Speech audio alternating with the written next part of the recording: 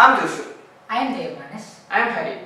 Here we have an innovative idea on headlight dimming system in vehicles. We are using Arduino Nano as the microcontroller, an LDR sensor, ultrasonic sensor and 2 LEDs. So the way this works is that the LDR sensor on top detects if there is daytime or nighttime. It automatically switches between on and off mode depending on what time of day it is. And the way the dimming system works is when an object gets in close with the ultrasonic sensor, it automatically dims one of the lights, so the output of the whole light is reduced. We believe that this prototype can help the drivers in the future for a safety drive.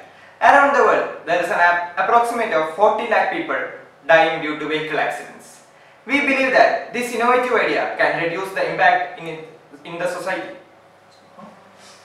So as you can see, the light is tracking whether it is daytime or nighttime and switching on and off the light simultaneously, and the ultrasonic sensor detects any object in its vicinity and automatically dims the light, so the output is reduced.